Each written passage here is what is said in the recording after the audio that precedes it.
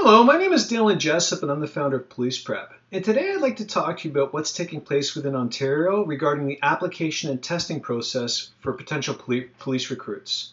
Effective January 1st, 2020, the Ontario Association of Chiefs of Police have changed the process from the former one, which involved the PADI, the WCT, and the BPAD, and implemented a new system which we're going to talk about. Now you have to realize that not every police agency is going to require you to go through this process. So you're going to have to speak to your recruiters and speak to any officers and investigate to make sure that you're well prepared for whatever process that particular police agency is using to test and evaluate you to see if they want to hire you as a candidate. So make sure you do your homework. Okay? So we're going to start off by talking about some of the changes that are taking place with the new Ontario Association of Chiefs of Police process. Now, first off, again, it's effective January 1st, 2020. During phase one, at the pre-hiring stage, you're going to have to go through an online information package, after which you're going to have to do a mental ability assessment. This is a test that contains two components. The first is the verbal subset, which contains 36 questions, in which you will have 7 minutes to complete. The second component is the quantitative subset, which contains 21 questions, in which you will have 7 minutes to complete. You have to note that this is not a pass or fail assessment. All of your results will be sent to the police agency you're applying for to determine whether they're interested in looking at you as a potential candidate. During stage 3, you're going to have a personality assessment, and they're going to be using the ESQ2 or employee screening questionnaire, which you'll have to complete. Phase 2 of the police hiring initial stages, there's going to be another information session, after which you're going to have to prepare a formal application package, probably including a resume. And during stages 6 and stage 7, you will have to go through interviews, including a local focus interview and an essential competency interview. There'll be additional testing potentially with driving assessments, scenarios, and the fitness. Phase 3 of the police hiring end stages is where the background investigation is going to be conducted, and you will be invited in for psychological evaluations, and you will probably also have to have a medical examination performed. If you're successful with all of these stages, you will be offered a conditional offer and hopefully begin a career as a police officer.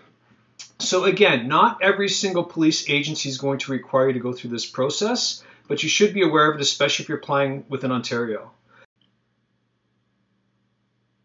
Police Prep has already updated the site to have material to help you prepare for the new process used by the OACP. We've posted 10 practice exams to help you prepare for the General Mental Ability Assessment Test, as well as information for the personality assessment, the employee screening questionnaire, and the verbal and the quantitative sections.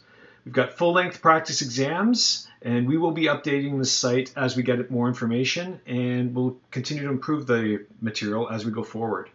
We also have material for the interviews, the resumes, everything you need to help you prepare for the process that you're going to be applying for. Make sure you're well prepared. Again, these tests do not have a pass-fail component. You want to score as high as you can to make the best impression you can when you're applying to become a police officer.